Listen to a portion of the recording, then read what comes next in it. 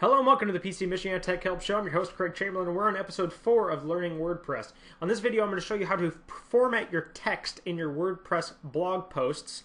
And I'm going to go just over formatting in this video because there's quite a bit to go over in posting, and I don't want to, I don't want to make this video 10 minutes long. In the next video, we'll go over more advanced features. So, first thing I want to do is log into your dashboard. As you can see right here, I'm already logged into my dashboard. I'm going to click my drop down here under Posts, and here you can click Add New. Now, I'm going to click Posts because I already created a post for this video. I'm going to go ahead and edit it. And the most important thing, one of the most important things of your post is to put a very descriptive title here. Now, this title should be not only descriptive of what you're talking about, but it should also tell the reader. It should also be what the reader may type into Google to find your content. So if you're talking about something about how to do something, or if I'm telling you what I'm doing right here, this is a test WordPress post from PC Michiana, when you read it, you know exactly what it is that this post is. Do you see what I mean? So you want to have a very good description. Now, once you've done that, make sure that this permalink, this is a link that will actually show up on your URL bar, is matching your title, because sometimes you'll enter a partial title and it'll generate this automatically wrong. Just remember, put dashes between each word and keep all the words lowercase. Now let's get on to the actual formatting of your text.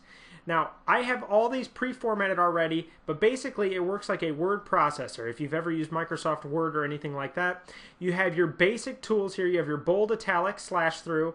Then you have your standard bulleted list and numeric list. You have your block quote, which actually will let you quote things. It'll show them a little different. I'm going to show you what they look like in a second. Left align, right align, center align, and right align. And then you can create a link, like a hyperlink to another website. Now then you have on the right hand side here proofread writing, which is a spell check, and then what you should notice here, and make sure this is enabled, is your kitchen sink, this button right here on the right hand side, and they just call it the kitchen sink, but it opens up all your other tools here. Now these are really important tools as well, at least the ones on the left hand side here.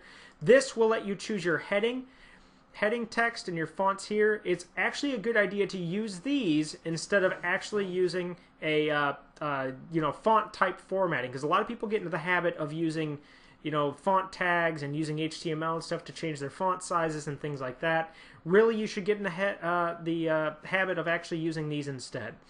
Now then you can underline, you can align full, which will spread it over, justified align basically, and then you can change your font colors with the drop down here and choose whatever color you'd like. And then there's paste in as plain text or paste from Microsoft Word. Now that goes over the basic formatting thing. What I'm going to do is I'm going to show you here is on the left hand side you can see I have a bold, I have an italic, I have something crossed out, I have a bullet point, a numeric point, I used a block quote, I have a left align, a centered align, and a right align. I have an internet link to an external website. I have this is heading 1, heading 2, heading 3, heading 4, heading 5, heading 6, and I have a special symbol here which I didn't show you. It's right up here in your kitchen sink. You have the ability to insert a custom character. If you click this, it brings up a menu of items that you can actually use. It's kind of special symbols. Whether you're speaking a foreign language or something like that, it's a good thing. Now, after you've actually done all these, I'm going to show you what happens if I go to the upper right hand corner here and click Preview, and I'll show you what the formatting looks like. Now, all blogs themes make these look different depending upon what you're actually how they actually make them look.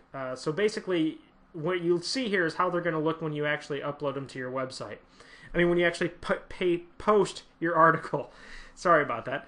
Now, as you can see here, this is the title. I don't really like that this theme kind of crunches the title up in this corner, but that's how this theme does it. I might want to consider choosing a different theme if I don't want it to do it that way. This is what bold text looks like. This is what italic and crossed out look like. This is what bullet points look like, numeric points, block quotes, as you can see, puts a little line next to it and indents it a little bit. Left align, center, and right align, they do what they're supposed to do. Internet link, this will open to another website.